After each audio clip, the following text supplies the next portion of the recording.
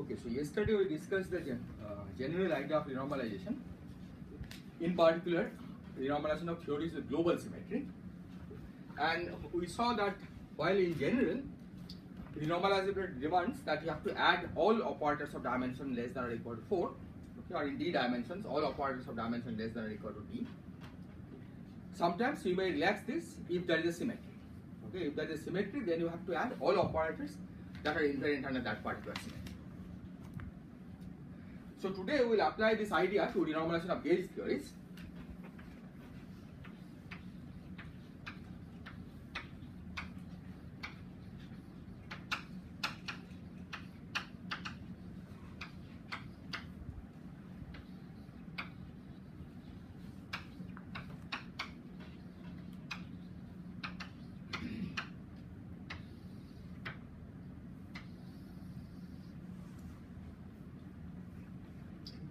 And as I have already said, the main problem in applying these ideas to gauge theories is that the gauge fixed action doesn't have the gauge invariance.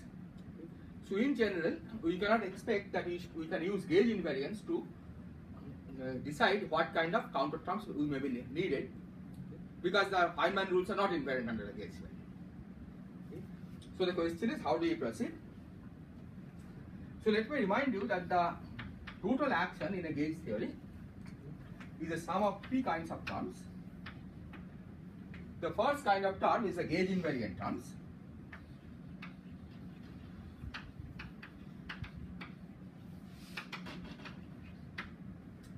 Then there is gauge fixing term.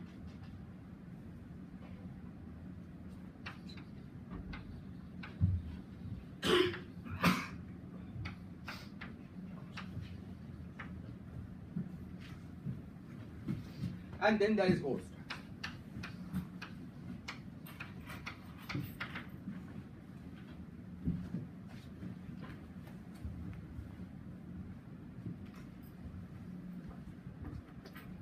So gauge invariant terms include the gauge field kinetic term, okay, the coupling of the gauge fields to fermions, coupling of the gauge fields to scalars, coupling of scalars among themselves, fermions to scalars, and so on. Okay, all kinds of terms. But they are all gauge invariant by themselves. The gauge fixing term has the structure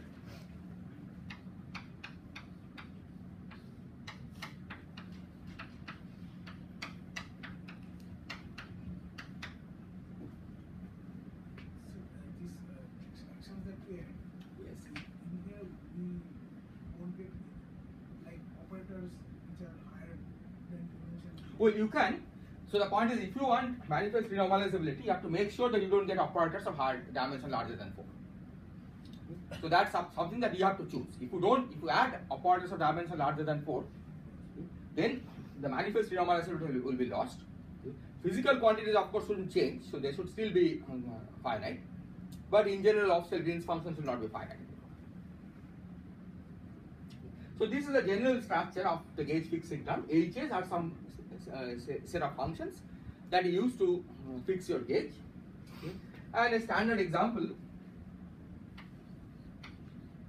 that we have considered is HA equal to del mu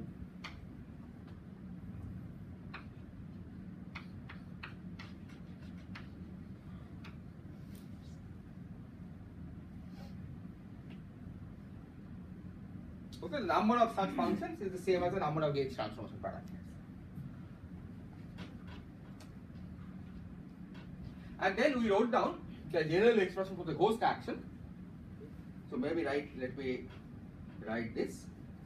So S ghost, what is the structure of S ghost? This is given by minus. This is minus sign is a matter of convention, but I have used it here.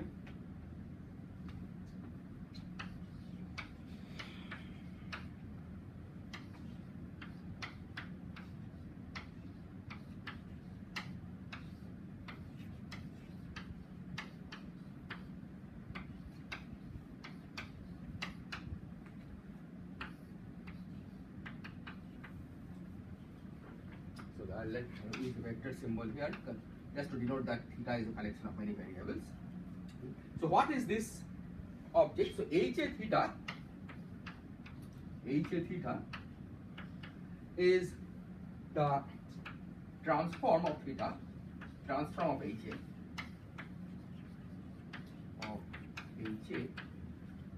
under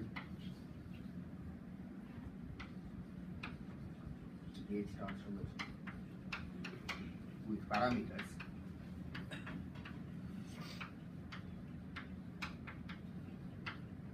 theta A.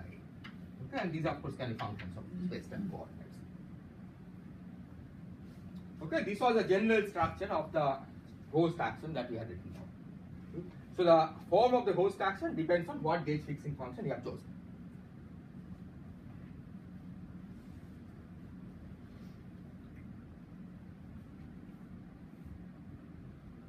Is this okay? Are there questions?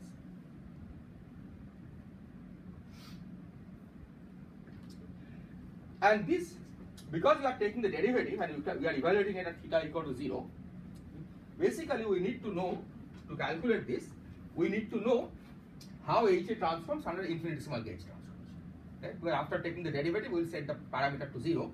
Right? So only we need to know what happens to HA when you make a small gauge transformation.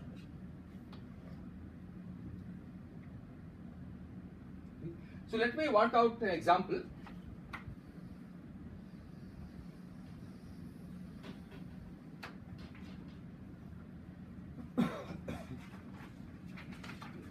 So, for example, the gauge transformation laws of the gauge field. This we have derived after you have suitably normalized various fields.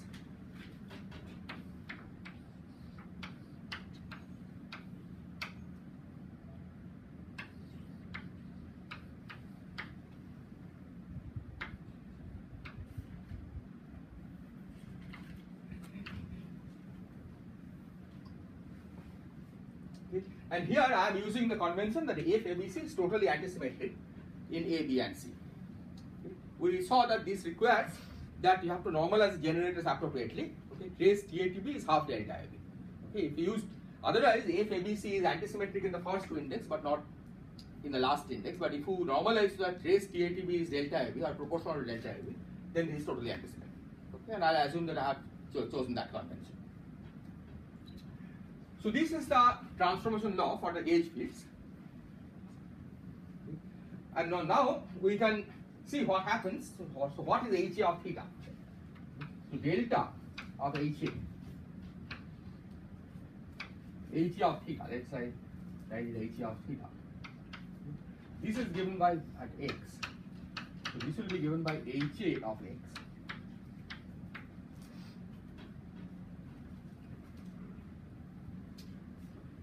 Which is del mu mu a.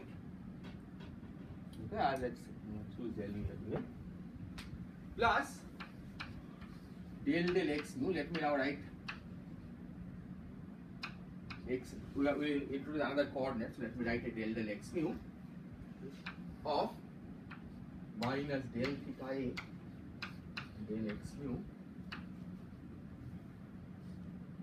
Well, there is a index loading raising which the variable plus g if abc w of x abc of x,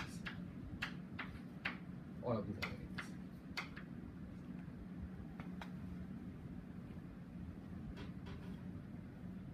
Okay, I have just substituted this del mu mu a.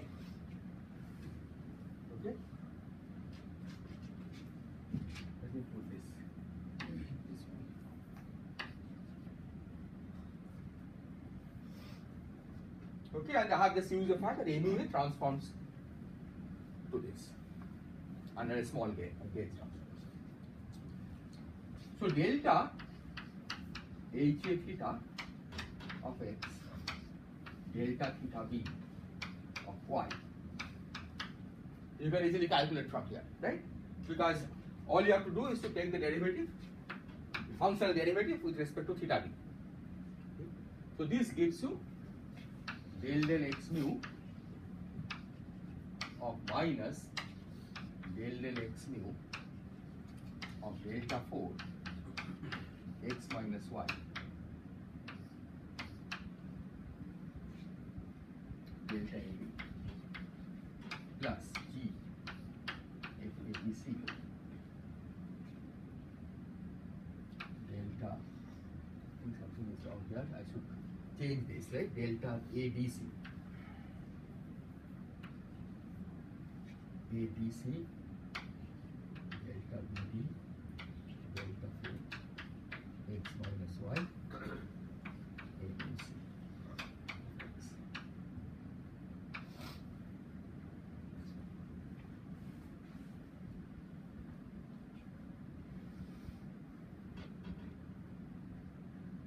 Is this clear? I just took the functional derivative with respect to theta b of y. So because this is with respect to y, okay, I can move it freely back and forth through del x mu. Okay, this is derivative with respect to x mu. So delta theta b y, okay, will directly act on this del theta of x. That gave you this delta 4 of x minus y, and similarly I directly acted on this theta d of x. That gave you delta 4 of x minus y and delta b.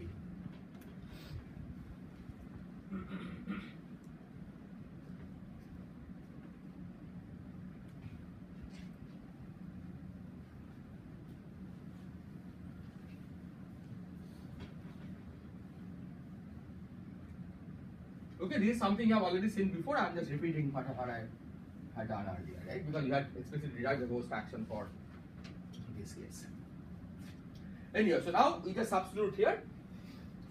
So what do we get? We get minus integral d4x, d4y, then ba of x,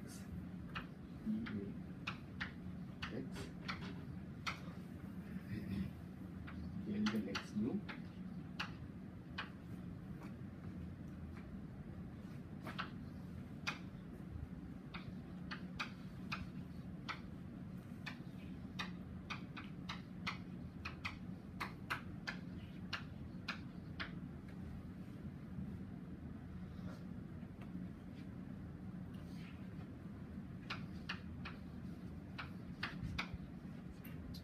I use this delta function to set D equal to B now, f ABC,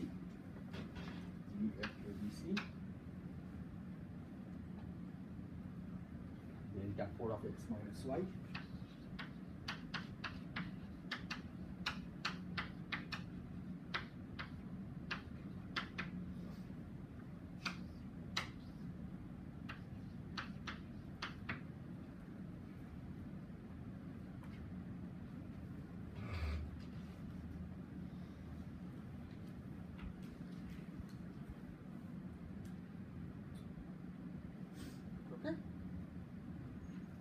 so now I can just simply take this d4y integral through all these derivatives with respect to x, and I get d4y delta 4 x minus y cb of y, right? So I can bring the cb of y inside the x derivatives because this is y, this is x derivative, so I can bring cb of y inside.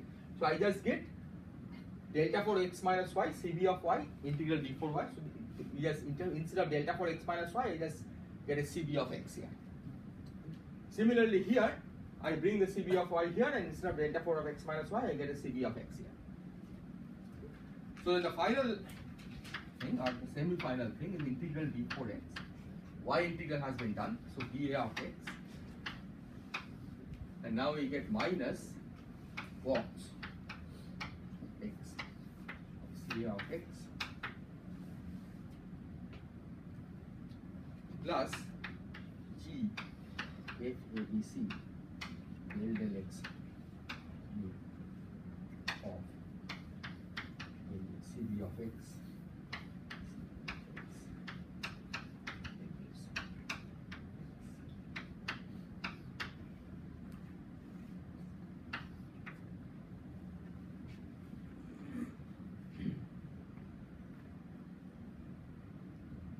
okay? And I'll just add one more step. We just integrate by, second one you integrate by parts. So this minus sign, this cancel, this minus sign. Once you integrate by part, you get a minus sign which cancels this. So integral d4x a box x c a given all functions of x plus integral plus g f a b c integral d4x del b a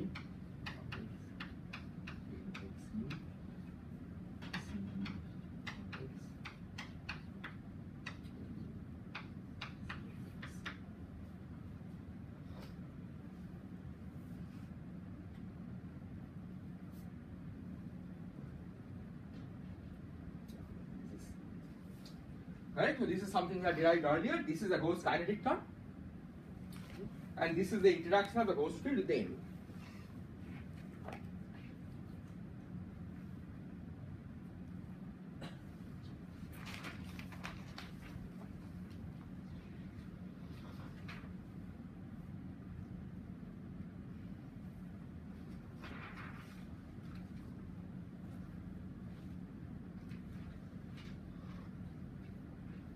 Questions? So I have written down the gauge fixing term and the gauge and the ghost action. I have given the general expression. I have given special expressions. Okay, when the gauge fixing function is del mu a mu. Okay. So let me also write down a few of the terms in the gauge invariant action. Okay, so that you get some idea of what kind of terms you have to deal with.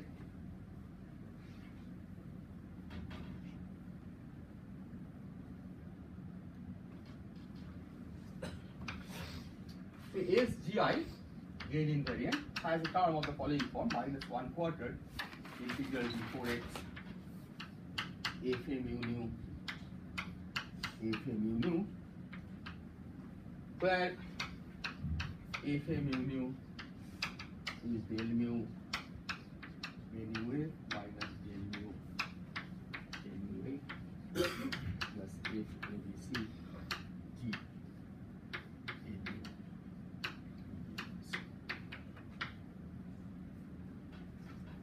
Again, just keep in mind that you have absorbed some factors of g inside the gauge fields, okay, because the original form that we wrote down had a minus 1/4 g square and no g here, right? But then we saw that by scaling, putting g inside A, we can get a term like this.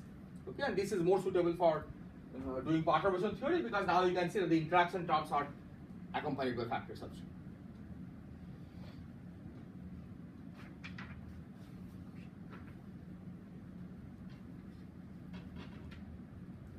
Now I'll leave it as an exercise.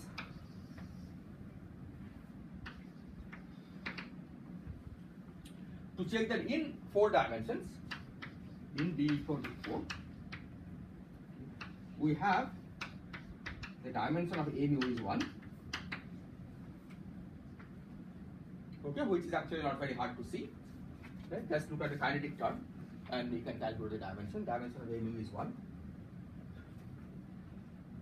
Dimension of the B and C, okay, are somewhat ambiguous, and the reason is, okay, you can see that the only terms in the action where B and C appear are always in the product B times C.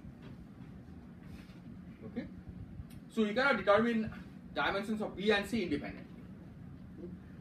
So what we can do is that we can label this as 1 minus lambda and B of CA as 1 plus lambda. Lambda can be any arbitrary number. The final result doesn't really depend on what lambda you choose, okay? Because BC always appears in this combination.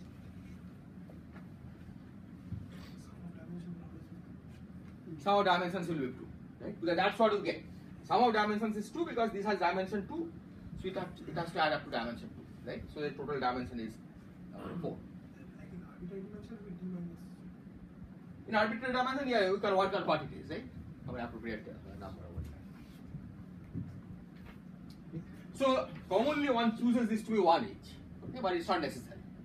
Okay, the general structure is 1 minus lambda and 1 plus lambda.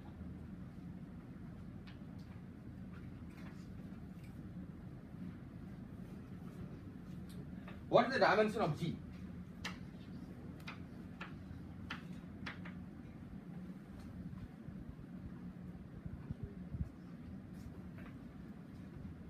that you can determine from this. So this has what is the dimension of this term? Not 0. This has 1. This is del del x mean, right? So this is 2. Okay, del del x. So this is 2. This is 2. So this will also have dimension 2. So these are dimension 1 each. Right? So D is dimension 0. So this is 0. I'll leave as an exercise to check that for HA, if we take to be L mu A mu A,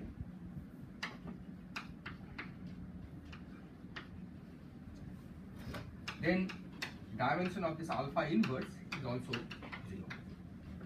So alpha inverse is what appears as a parameter, right? That's why I'm counting dimension of alpha inverse. Because I have written the kinetic term as 1 over, or the gauge fixing term as 1 over 2 alpha times h square. It's not hard to see, right? Because the L mu A mu has dimension 2. When you square it, it has a dimension 4. Right? The corresponding coefficient will have dimension 0. Okay? And in general, I'll again leave it as an exercise to check that all terms have dimension less than or equal to, dimension, less than or equal to 4 if SGI has that property.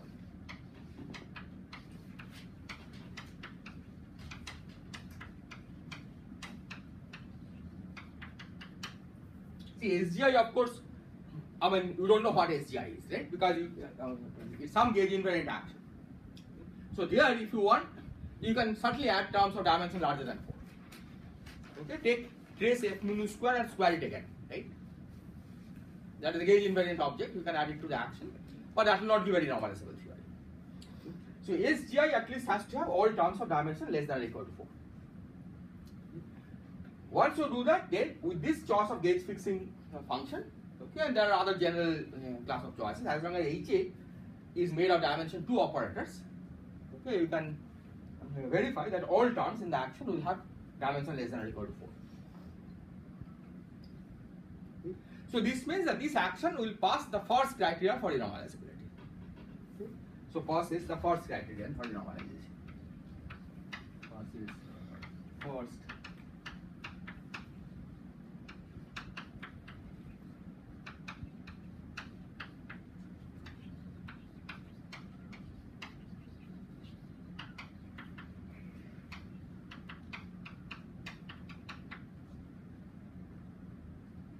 Okay, that all terms in the action have dimension 4 or less. The problem comes in the second criteria. Because the second criteria tells us that you have to add everything of dimension less than or equal to 4. And you can easily convince yourself that you have not added everything that has dimension less than or equal to 4. Okay, so I'll just give some examples.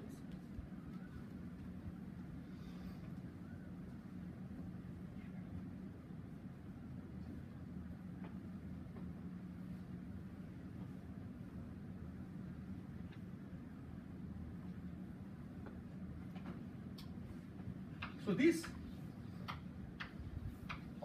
BA of x, CA of x, A mu A of x, A of x.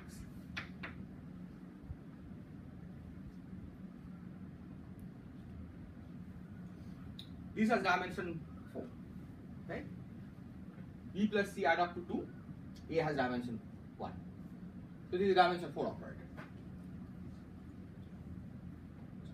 This is something that we have not added to the action. The action doesn't have any term like this. Right? The ghosts have only BC and the BCA term. Right? No BCA term. This means that there is also no counter term of this structure. Right? Since there is no coupling, there is nothing to renormalize, so there is no counter term. And that means what? That means that if we have a Green's function which B, C and 2 A's, and if it is divergent, there is nothing to cancel it, right? So if we take a Green's function of the form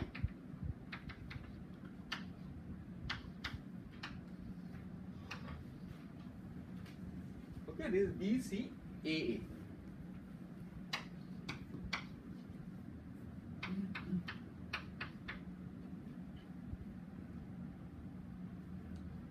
if this has divergence, you cannot cancel it. And you expect this to have divergence, a graph like this to have divergence, simply because of the fact that the total dimensions add up to 4. Okay, and we had seen earlier that whenever the total dimensions add up to 4 or less, the corresponding graph can be divergent by power counting analysis. Okay. But let me give some examples, specific example of a graph, right? Take this graph. Gauge field can couple to the host, right? DCA coupling is there. Okay. So now, let's take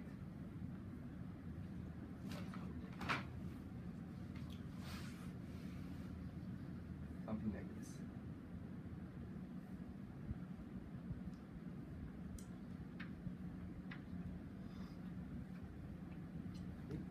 So now you see how many parts of momentum?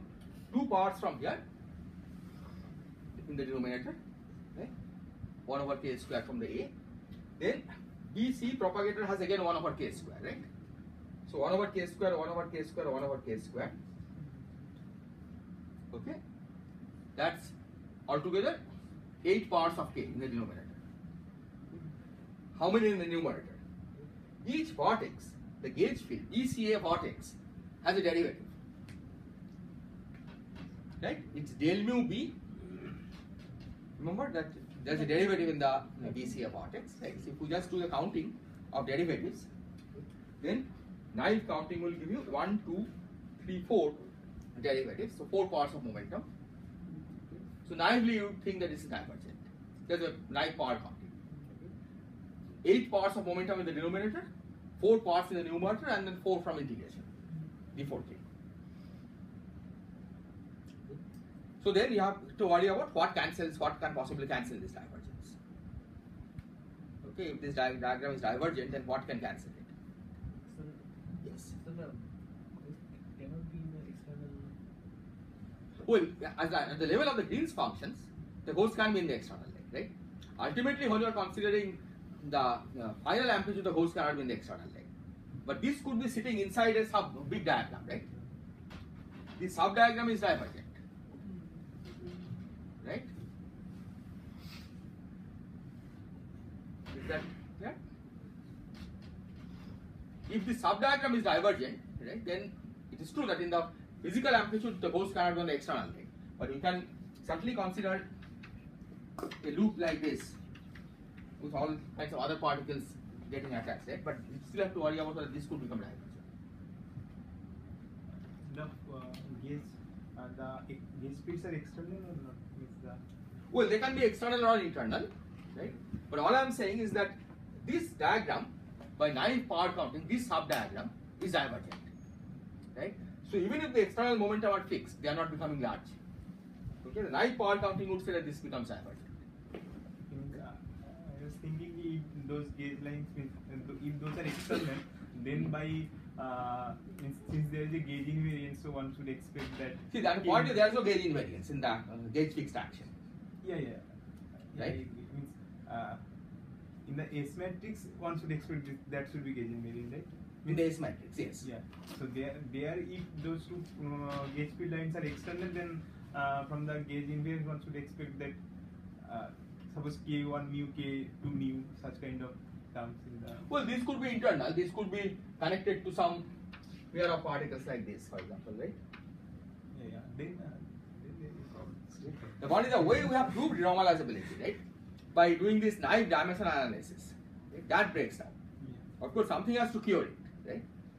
I mean, if the analysis, if the gauge theory has to be renormalizable, then even if this diagram is divergent, there will be something else which you also have to add to it, and maybe eventually it will become convergent, right?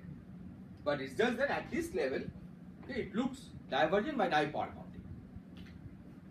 Okay, and that we could see because this is dimension 4.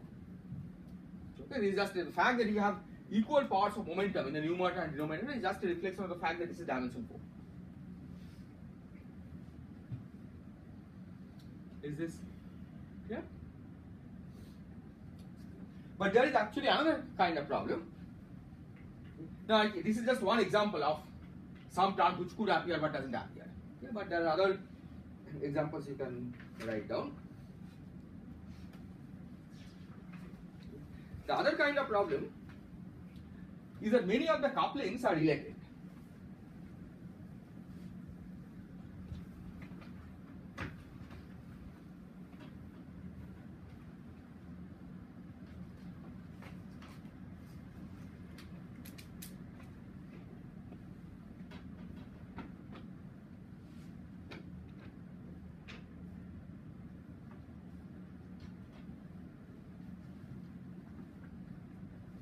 So let me write down some of the couplings that follow from this action, and that goes like minus half G F A B C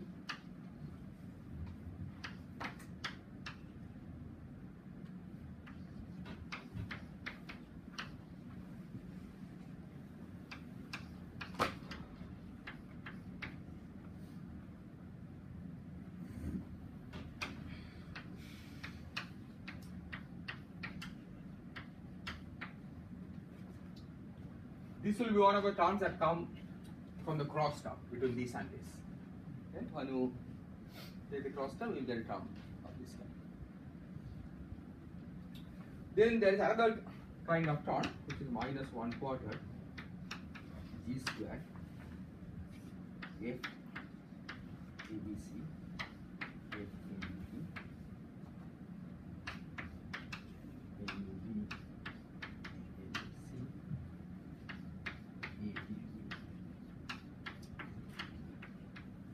Okay, that comes from basically the square of this. Okay, when you calculate the same way, when you square this, that gives you a term of this kind. Then there is the coupling of the ghost to the gauge fields ABC del mu V of x del mu C of x C.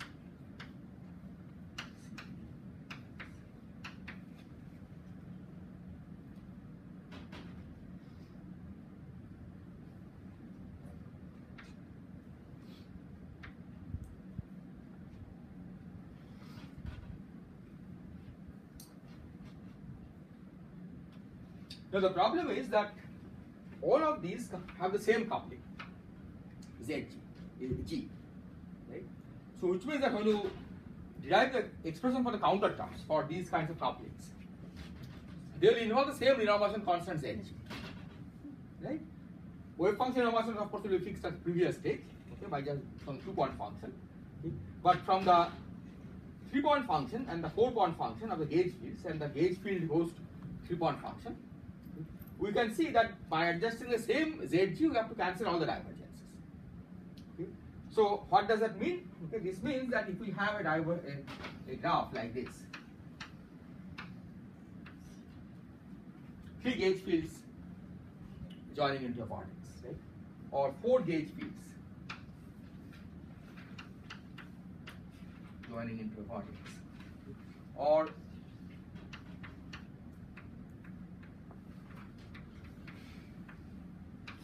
a gauge field joining into a gauge vortex. All of these have to be cured by adjusting one renormalization constant ZG. This is clear? This is similar to what the situation that we encountered yesterday, right? That we had this lambda, and there are 2 defined kinds of couplings, and by adjusting the same Z lambda, we have to cancel the divergences in both set of graphs, right? Phi 1, phi 1, phi 1, phi 1, and phi 1, phi 1, phi 2, phi 2. Here, it's a similar story, right? Adjusting one ZG, you have to be able to cancel the divergences in all of these, which means that somehow the divergences in all of these must be related, right? That whatever divergent term you get from here must be related to the divergence that comes here and the divergence that comes here, right? Only then there is a hope that by adjusting the same ZG, you can cancel all of these. So the divergence piece of these 2 different diagrams, you can do some random also, or the constant piece can be this one. Well, up to order of momentum also, because these are the counter terms, right? So this counter term, for example, will have a momentum dependence. Just for the dimension analysis, you can see up to what order in momentum you have to expand, right? This one is just a zero momentum term because it already has dimension 4.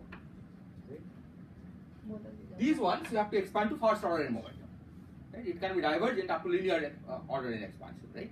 Because this has dimension 3. Right? This also has dimension 3.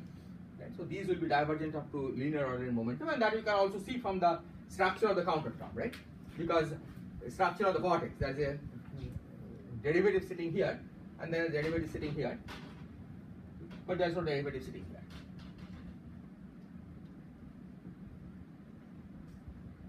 Just a typo. Yes. Yeah, there, that FABC in the first Yes. line, FABC, Yeah. AB mu, AC mu. The first line. The first term. Oh, Just- first term. Yeah. FABC. Oh, ABC. Yes. Yes. Thank you.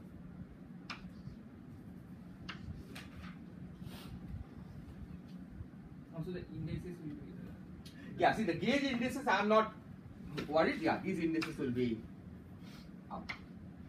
Gauge indices, you just raise and lower by delta AB. Okay, so I am not worried about raising and lowering gauge indices. Okay, but the vector indices, yes, indeed they have to be up. Is this clear?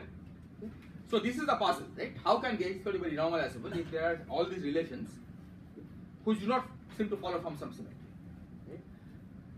And the problem is that gauge symmetry, I mean, how are these two related, right? After all, these two got related because of the gauge symmetry, right? Because the fact that you have to square this and not something else is a consequence of gauge symmetry.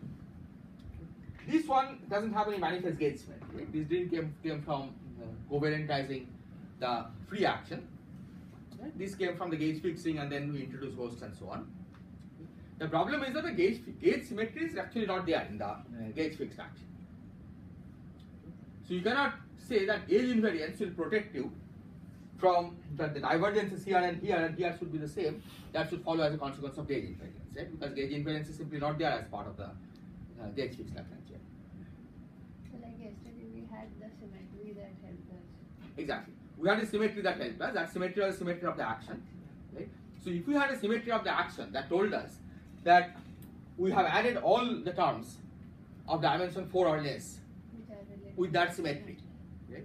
Then we will be done, right? Then we can say that that symmetry then will relate the divergences in these graphs, okay? Such that the same ZG can cancel all of them. Okay.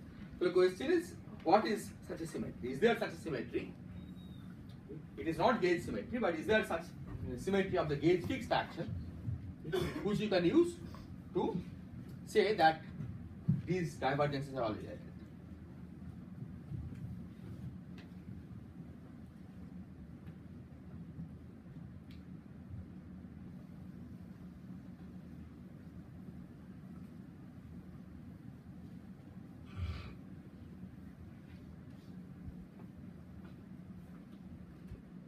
Sir? Yes. Sir, even if there are some fermions, in that case there will be mode diagrams with G. Yes, exactly. Then ZG will fix also. Yes. all of So it. the same ZG will have to cancel that also. If you add a fermion, for example, right, then the gauge field coupling to a pair of fermions will also involve G. Right? So then the same ZG has to cancel that divergence as well. Everything. Everything has to be cancelled by side side. So the order of G is different for that. That is true. So this will involve ZG, this will involve ZG square. Right? But with the same ZG that you have to adjust. Right? So ZG is 1 plus something, right? So basically it will, if ZG is 1 plus something, this will be 1 plus 2 times something to the first order. Right? But the number of independent constants are not increasing, right? So you have the same set of independent constants that you have to adjust to cancel all these divergences. Is this okay?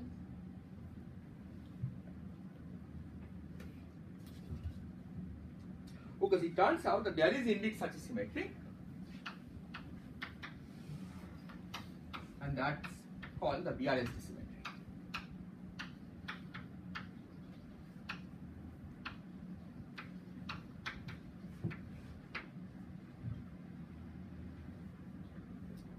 So this will be a symmetry of the gauge fixed action, and under general conditions, one can argue that the gauge fixed action contains all the terms that are invariant under BRST symmetry, provided the gauge invariant part of this action contains all the gauge invariant terms of dimension less than or equal to 4. That is something that you have to impose. Okay, that the gauge invariant part of the action must contain all terms of dimension less than or equal to 4. Then you are ensured that you have added all terms which are invariant under BRST symmetry. Okay, so what I'll do is I'll describe what this symmetric transformation is. So all terms meaning containing scalars from the Meaning if you have a certain set of fields, given right? Given a certain set. Yeah, given a certain set of fields, you have to add all terms with those many fields, right? So for example, suppose you have a charge scalar, right? You add d mu phi dagger d mu phi, but you don't add phi dagger phi whole square, Yes. right? That will not be consistent. Okay, because phi dagger phi whole square is also gauge invariant, right? And it's dimension 4, right? So you have to add phi dagger phi whole square. Is this clear? Right? So because that's gauge invariant, right? And we will see that adding gauge invariant terms to the action doesn't spoil BRST invariance. Okay, so those terms will also turn out to be BRST invariant for themselves. Okay, I have not described how the symmetric transformation acts, but it will turn out that BRST invariance, if you add just gauge invariant terms to the action, they will automatically remain BRST invariant.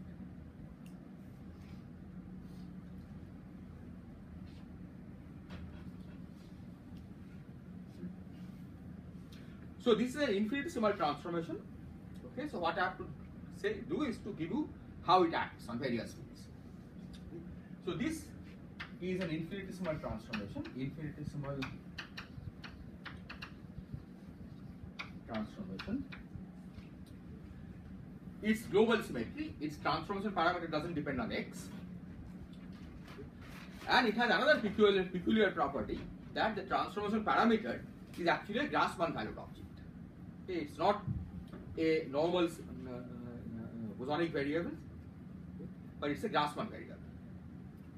So infinitesimal transformation labeled by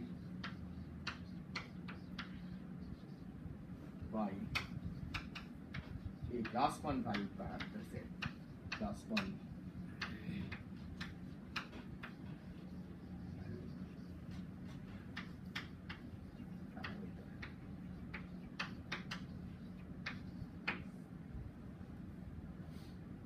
which means if you have a Grassmann field, then whether zeta is to the left or right, gives a minus sign. Okay, zeta times b, for example, b is Grassmann valued, right? B is anti-commutative, so zeta times ba is minus ba times zeta. So there is something I have to keep in mind. So now let me see how the BRST symmetry acts. So delta b of gauge fields and matter fields, gauge or matter fields,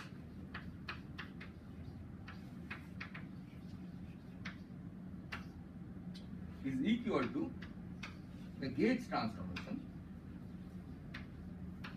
of gauge or matter fields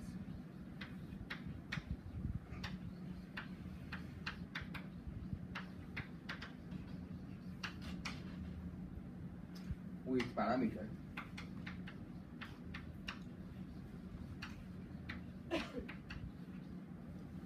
zeta c of x.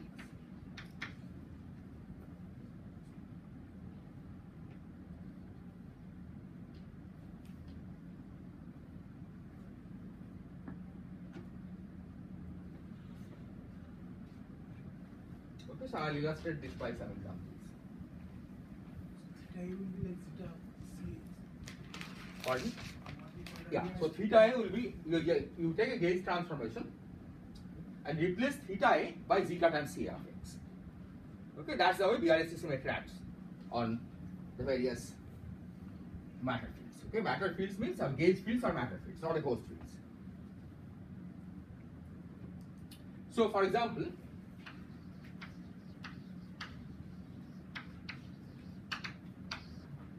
delta gauge of A mu A.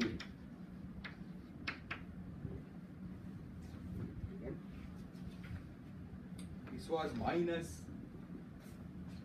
del mu theta A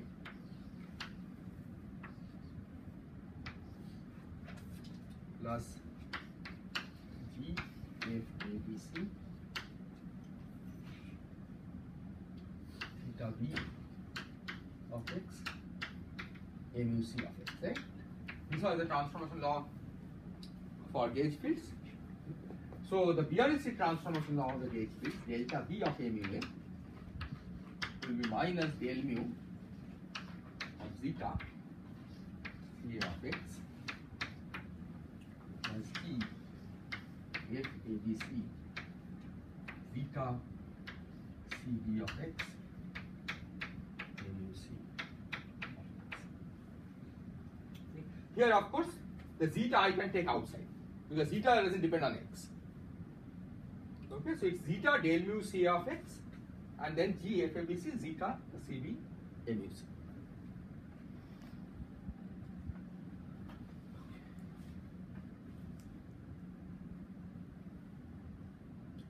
Is this clear?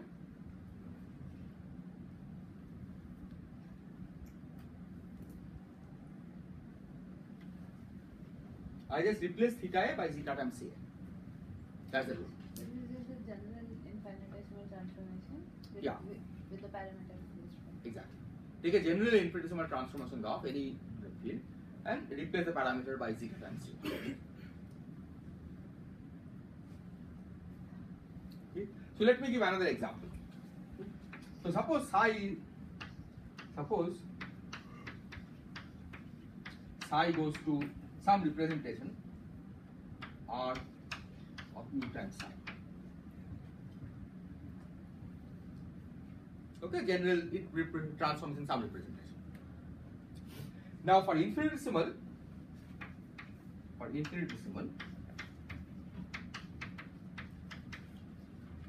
it's given by 1 minus I G theta A R A of T A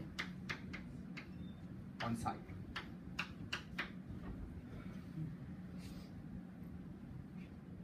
Right? This is the way you had labeled R of U.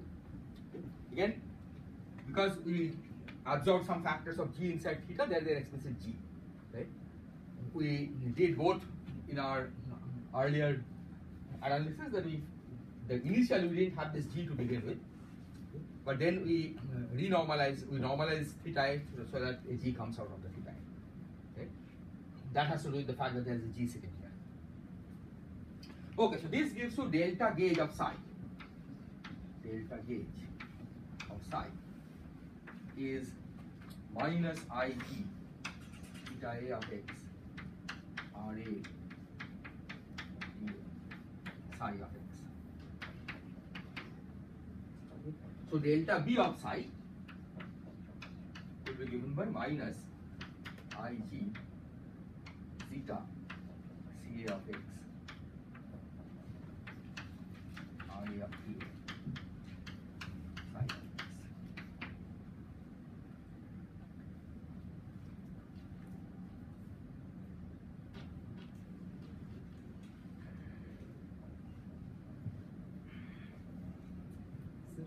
x.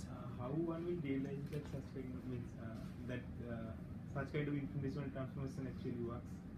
Will prove that it is a symmetry. Right now it's just a statement of how the symmetry transformation acts, right? But then we will see why it's a symmetry of the full action. And why is the G? This is just defined like this, right? Like the G is the same G and The G is the same G. Which G? the GC. coupling G. Yes. This coupling G, that you just take the way the gauge transformation acts on a given field and replace the gauge parameter by zeta times C. Right? That's the rule. That's it. Yes. Symmetry is essentially the gauge transformation only. Yes. So for the gauge invariant part, it is essentially gauge transformation, except that the gauge transformation parameter is not an arbitrary function of x, right? But it's zeta times C of x.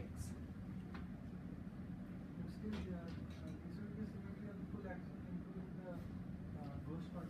Well, I have not told you how the host fields transform, right? So we don't know yet if this is a symmetry of the full action including the host. But the idea is that you have to now give the transformation of the host fields so that it becomes a symmetry of the full action including the host part. Okay, but right now I have just given so far how the various matter fields and the gauge fields transform. So I have not fully specified how the various fields transform, right? Because the host fields have to be specified, right? How the host fields transform under BRST transformation. But already at this stage you can see that SGI is BRST invariant.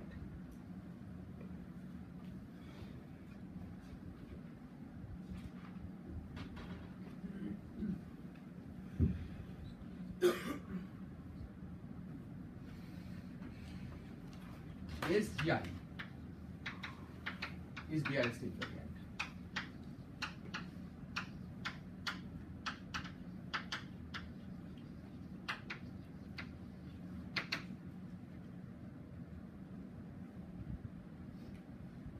Is this clear? Why?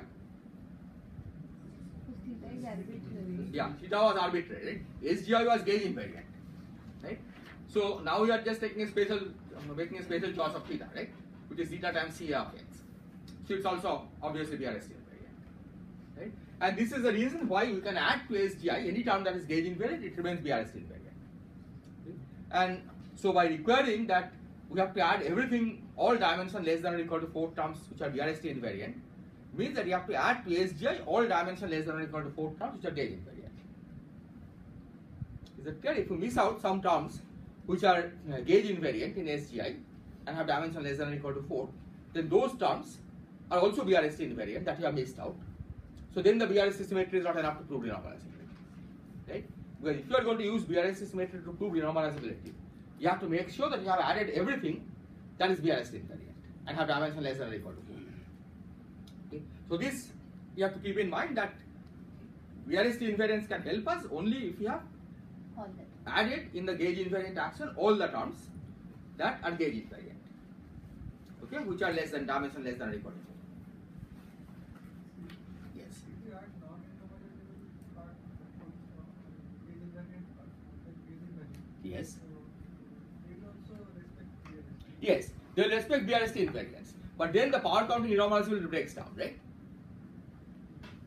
So then we'll generate all infinite number of terms, higher dimensional terms, which you have to renormalize. So then also BRST symmetry is that it will not help us to. Exactly, because the point is the first criteria for renormalizability will break down, right? The first criteria of renormalizability is that you have to only add terms which have dimension less than or equal to 4. Right? See, you have to satisfy all these criteria, right? So it is true that if you add gauge invariant terms which have dimension higher than 4, okay, it will still be BRST invariant, okay, but it doesn't satisfy the first criteria. Okay, so that's why you have to restrict to terms of dimension less than or equal to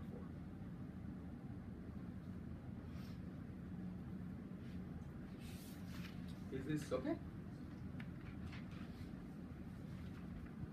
Okay. Now, the gauge fixing term, we can find how it transforms, right? Because it involves only the matter fields. Gauge fixing term doesn't involve host fields, right? So without knowing how the host transform, we can figure out how the gauge fixing terms transform, and that is definitely not BRST invariant because it's not gauge invariant, right? By construction, gauge fixing term is not gauge invariant, so it will not be BRST invariant. Okay? So let's work out how the gauge fixing term transforms, okay? Because ultimately we want to cancel that by assigning appropriate transformation not to the hosts. Okay, so let's look at how the gauge fixing term transforms.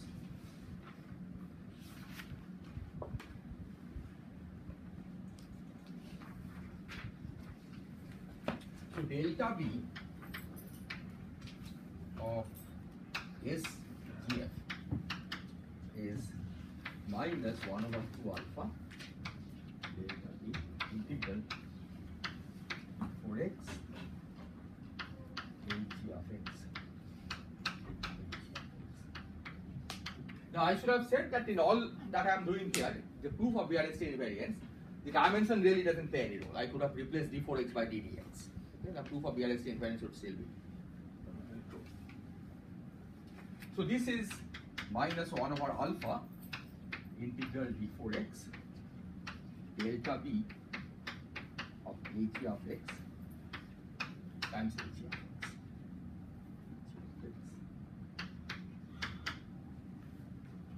Okay, I have to take variation of this as well as this. Okay, what is the square? So I just use that to cancel this out. Now, using the fact that the BRST transformation is the same as gauge transformation, okay, but with the parameter which is zeta times Ca, I can write this as minus 1 over alpha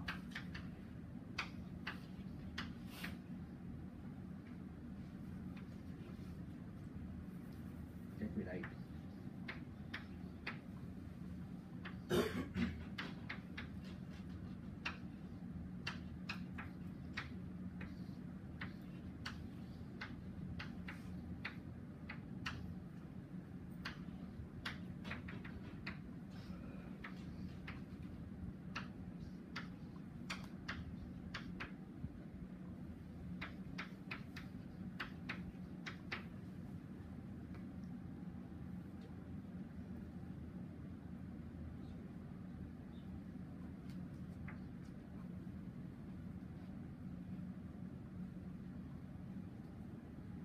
do you agree with this? So the claim is that delta B of HA is given by this one.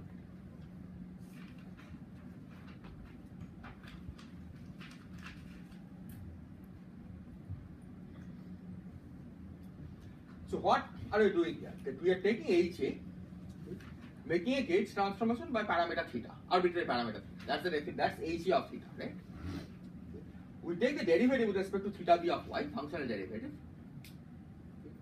and then because we are trying to evaluate it when theta b of y is given by zeta cb of y, I multiply by zeta cb of y. Okay, and then integrate over d4y. Okay, so that's what gives us how HA will transform under BRST transformation. Okay, that you pretend as if it's a gauge transformation. Okay. If it is a gauge transformation, the only difference is that here instead of zeta cb, we will have a theta b. Okay. We pretend as if it's a gauge transformation, but we at the end we replace the gauge transformation parameter by zeta cb of y.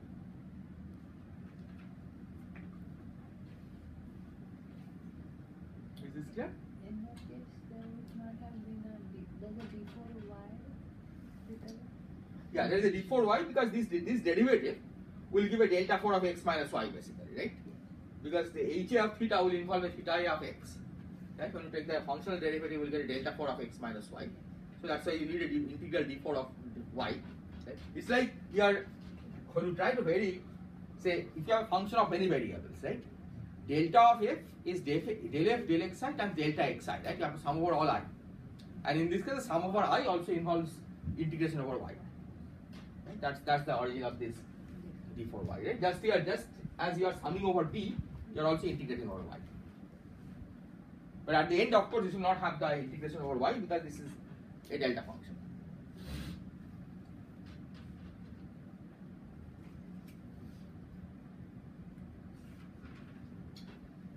Now you see that this is something that has appeared somewhere before, right? When did it appear? In the ghost action, right? So there is some hope that by appropriately defining the transformation of the ghost fields, we can cancel off this term. Okay. The ghost action has a B and then this term and the C. Okay. C is already there. Okay. So you have to define delta B as something so that this term gets cancelled off. Is that clear?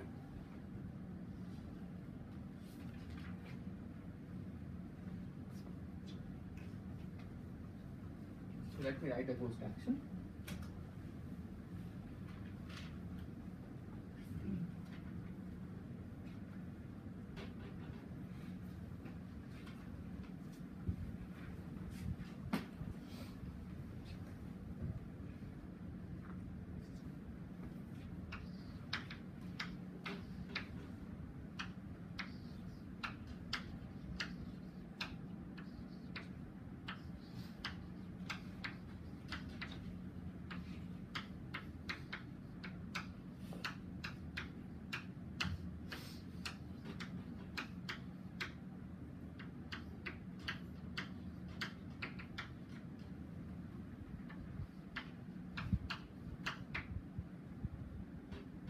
This was the structure of the post action.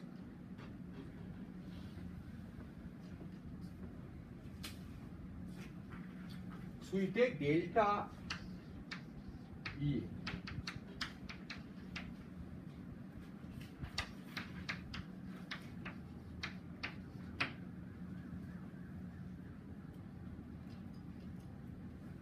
This is the S cost.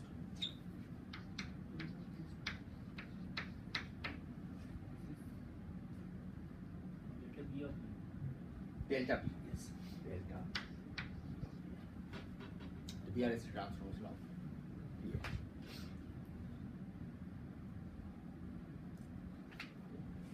Can you see that so when you vary BA, so the delta of this will get contribution from three terms, right? One from delta BA, one from delta of this, and one from delta of C.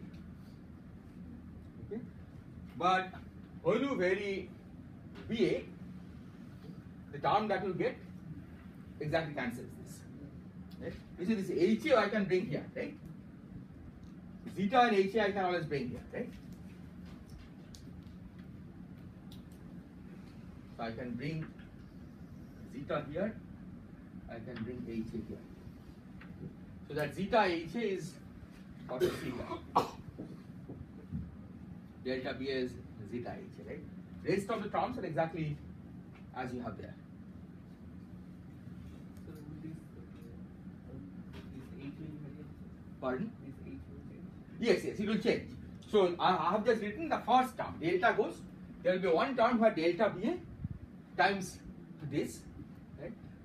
That term I am claiming cancels that. Okay. Then there will be two more terms, right? You have to vary this and you have to vary this. Because C I have not told you so far how it varies, right? So the idea is that you have to assign a variation of C in such a way that it cancels off the variation of H. Is that clear?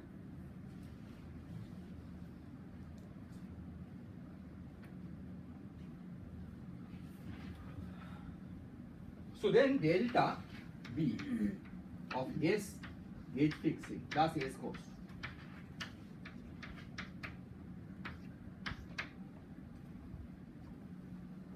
will now have minus integral d4x d4y dA of x delta B of that object delta HA theta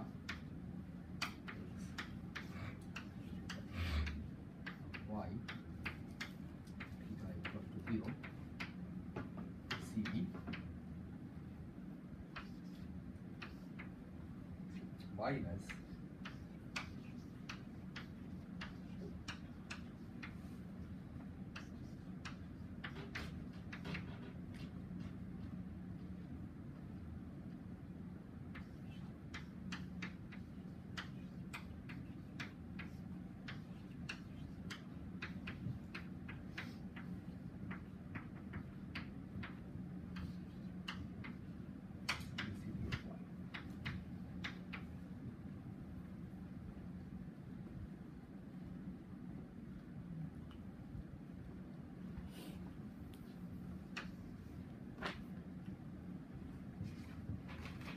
because these are the two terms which remain.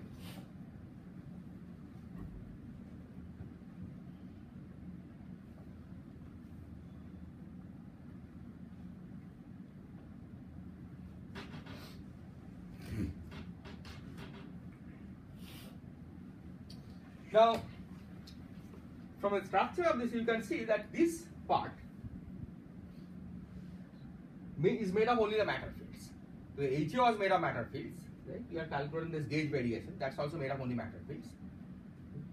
So this part is made of matter fields. So the delta B of this will be something times the C. Why? Because the matter fields, all transformation of matter fields, I have erased it, is gauge transformation by zeta times CA. Right? So delta of this will have the structure of some matter field combination times zeta times CA. Yeah, or zeta times C. So there are two C's here. Is that clear? because this involves only matter fields, right? You have to vary it, okay, one matter field at a time, whatever appears here. And the matter field variation is like a gauge field variation with parameter zeta times c, so it will be proportional to zeta times c with some index. So it will be like the structure is that this is some matter field combination times zeta cc. So if that has to cancel against this is only matter, right? Delta c must be proportional to c times c. Okay, that's the only way you can hope to cancel these two. Okay, this is proportional to c times c, so it better be that delta c is proportional to c times c. Okay. Pardon? Yes, so you take the derivative, evaluate at theta equal to 0, so the theta dependence goes away. It now depends only on the matter fields. So there is no two C's. Yeah, now you have to transform it again, right? Because if you do this, set theta equal to 0, now you have to take some combination of matter fields, that's some combination of matter fields, you now transform it by another gauge transformation and then set the gauge transformation parameter to be zeta times c. Okay? That's why it's like zeta cc. That's the kind of structure we get. So then delta c must also have the structure of zeta cc. So I'll write down the transformation law and then we will see that how they cancel. Sir, Yes. here when we applied this delta b on this integral part, so there we applied only once this delta b on HA, but why not? Why? Two. Yes, this is delta b of HA. Did I give? No, there is a half integral. Oh, yeah, because there is a 1 over 2, right? And because there are two factors of H, right? You'll get two identical terms. So that's what cancel this 2 over here.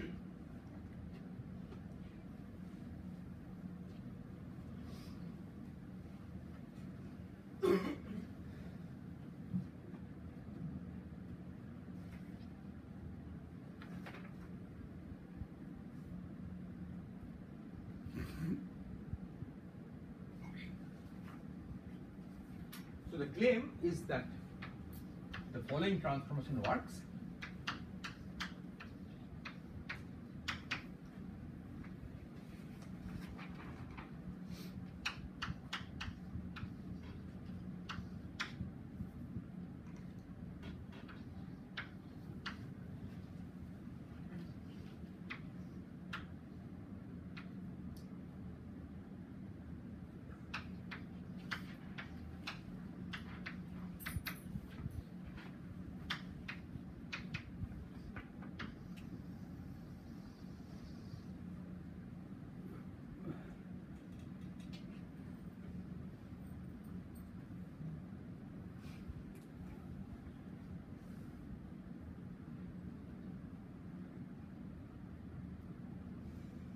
Okay, we'll now try to prove that with this transformation, these terms get cancelled.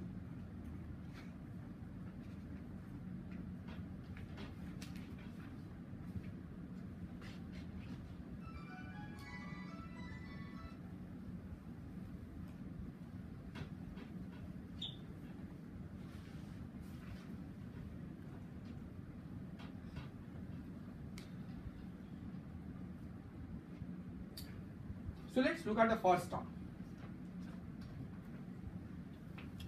Okay, because this is the harder one to analyze, right? This will be pretty simple, right? Just substitute delta c. This is the one which is harder to analyze because this is delta p. You have to apply one more time gauge transformation. So the first term .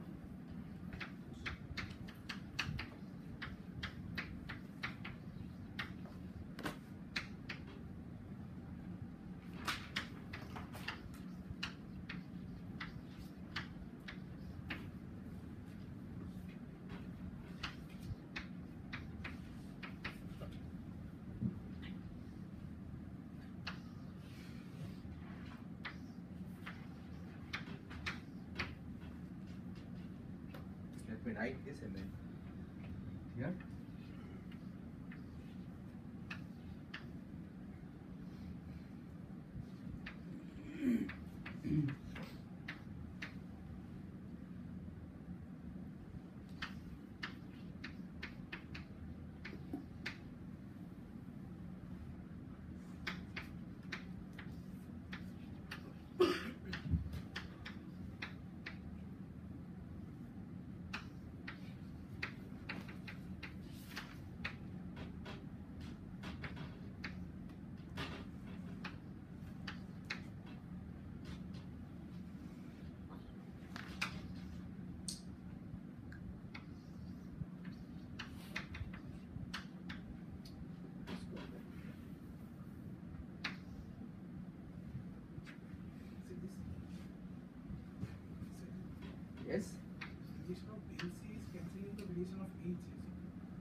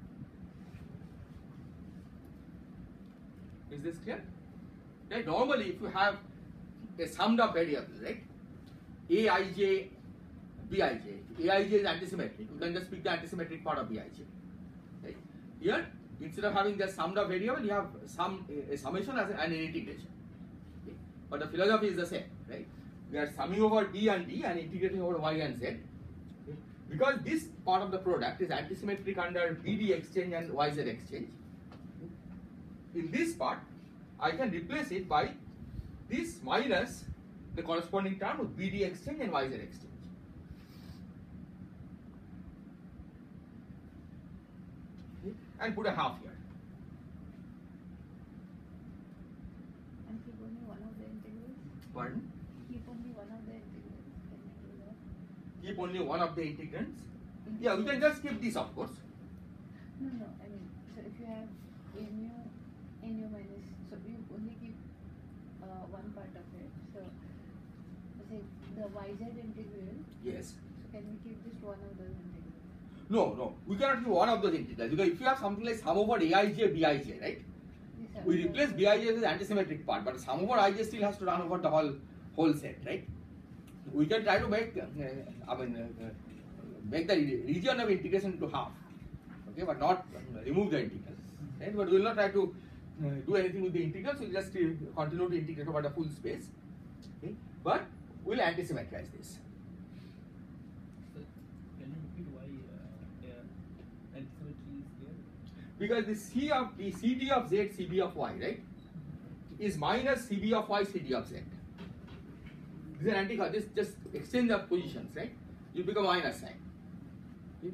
Now, if we exchange BD and YZ, it comes back to the original form, right? Original product, except that there is a minus sign which has been picked up. Okay? That's the reason why this product is antisymmetric. Is this okay? Okay, and because this product is antisymmetric, we are allowed to antisymmetrize.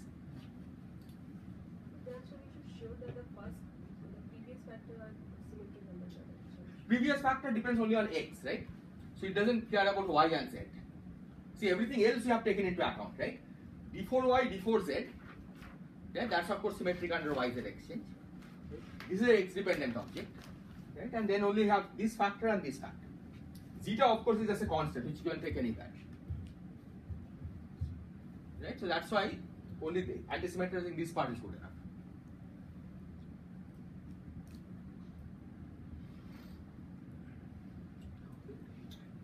Now, what is the advantage of this? Okay, we have just added one more term, right?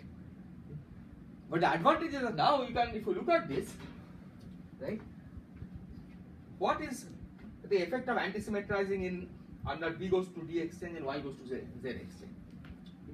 It's as if we are performing the gauge transformations in opposite order, right? First we apply the gauge transformation level by By and Bz. See, whether you call it phi or theta, of course, doesn't really matter because these are dummy variables, right? You are setting phi equal to 0 and theta equal to 0. The indices are relevant. You are first applying the gauge transformation By, then Bz. That's in this. Here is the opposite order. You are applying By and then Dz. Right? That's the difference. Okay. So the fact that you are calling this phi and that theta is totally irrelevant. You could call this phi and this theta. Okay, because ultimately you are setting theta equal to 0 and phi equal to 0. Okay? These are dummy variables.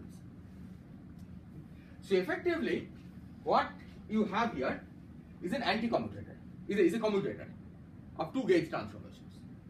Right? In one case, you are applying the first gauge transformation first, then the second one. In the other case, you are applying the second one first, then the first one.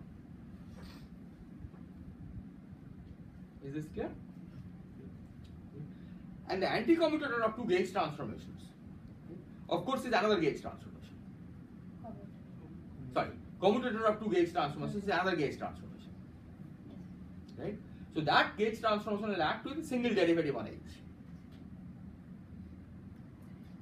Okay? So that's the trick that we replace, because once you have gotten this as a commutator of two transformations, okay, we will be able to express this as just a single gauge transformation, okay, with of course some factors, okay, because of the structure constants and all, and then we will show that that factor exactly cancels this term over here, okay, what you get from here. So this we can just say from the group property that H Yes, this is just group property, right? This is group property that you are, but to apply the group property, you have to first bring it in the form of a commutator, right? That it's as if you are applying gauge transformation number 1 first and then 2, and then the other order, right? And then taking the difference.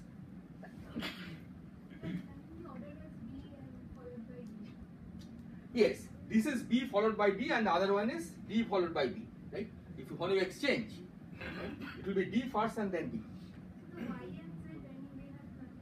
Well, Y and Z will have something to do. We'll see explicitly how they act. But Y and Z, I mean, they will get symmetry between Y and Z, right? So the antisymmetry will be essentially because of the BD. Okay, because we will see that See, when you apply this, right, this will pick up a delta 4 of x minus y and this will pick up a delta 4 of x minus a, right? So that product, of course, is symmetric under y-z exchange. Right? Delta 4 of x minus z times delta 4 of x minus y. So the antisymmetry will play a role because this is B, this is D.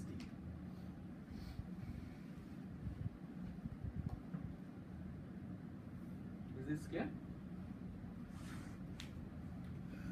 Okay. So I'll not try to complete it today, maybe I'll do it next time, but let me tell you the trick. See this, so one is that we can directly use group theory, okay, to calculate the commutator between two transformations. Okay. But that is a little too abstract. Okay, so it will be a little less abstract, but still we'll try to do it in a somewhat easier way. So the idea is that this, once you have understood that this is a commutator, we know that this will be a single gauge transformation acting on HA. Okay. And what gauge transformation it is shouldn't depend on what HA we have chosen. Right? If some gauge transformation acting on HA, that shouldn't depend on what HA we have chosen. Okay. So to determine what gauge transformation it is, okay, we'll choose not HA but a simpler object. Because the commutator, what the commutator is, doesn't depend on what it is acting on. Right? So we'll try to choose a simpler object, okay, and try to evaluate the same thing, okay, instead of HA. Is this clear? So simpler object, okay, we can take for example a field, okay, which transforms in some representation R. Okay, transformation in HA is more complicated, right? Because the typically the mu not only has the representation but also there is an inhomogeneous term, right? The del mu theta. Okay, that makes life a little more complicated. You can of course do it. Take any HA, right? Del mu that you have taken, and you can explicitly evaluate what this is. Okay, but since you are trying to prove this in general, we will try to use a general trick, okay, which is that we try to evaluate this commutator by applying it to some simple function, okay, and then the same whatever we get, the same thing we will apply now on HA. Okay, once we determine what gauge transform it will be the same gauge transformation independent of what HA is. Okay, so let me leave as an exercise. Okay, it's actually quite straightforward.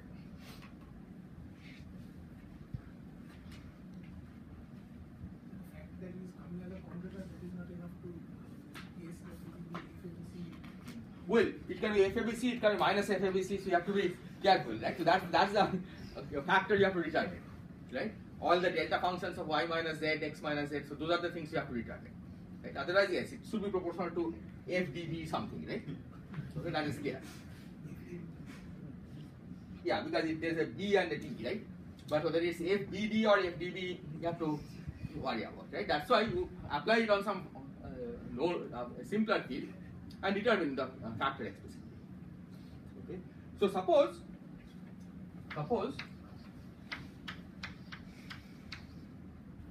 psi theta is 1 minus Ig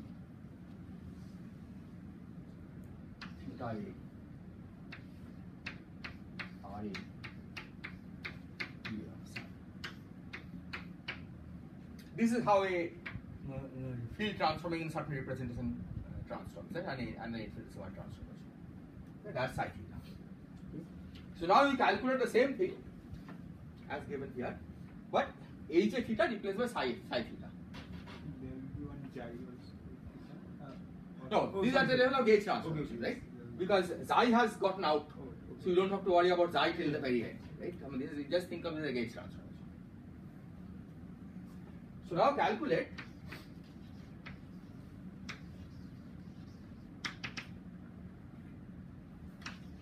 half of, let me write the integrals, d4z, d4y.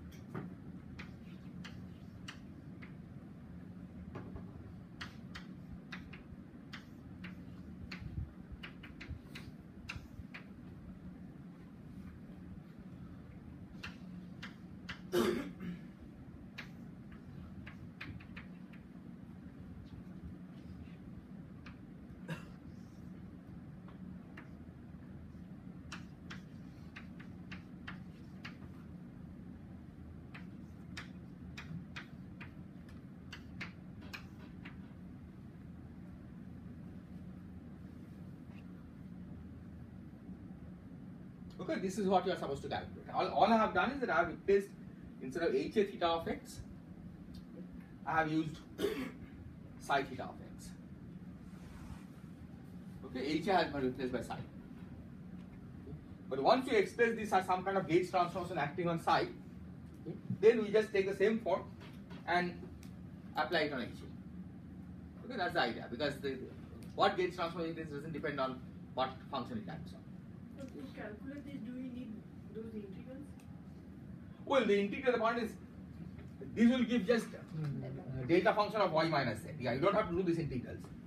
Okay? You just get delta function of other. If you don't have these integrals, you will get some factors of delta 4 of y minus z and delta 4 of x minus z and so on. So you can do it without the integrals.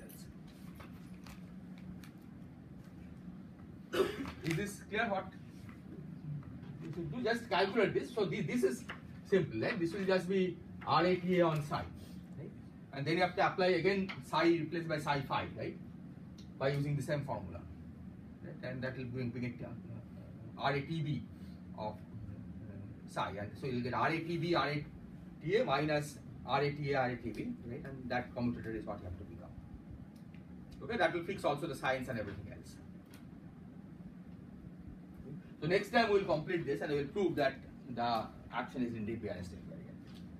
So you should just remember that two terms that are left over. Right? One of them is this, the other one is what came from the variation of C.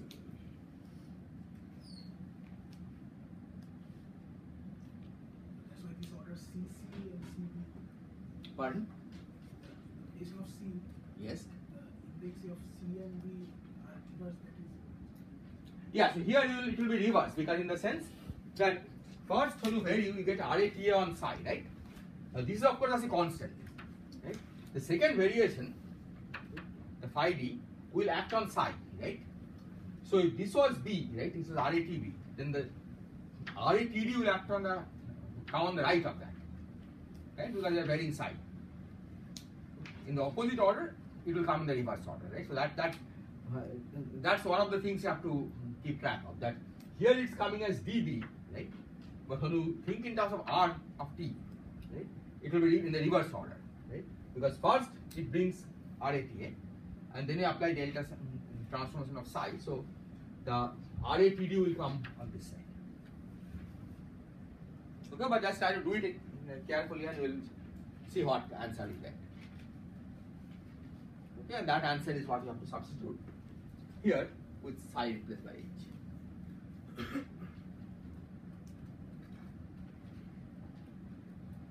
Okay, so maybe we will continue tomorrow.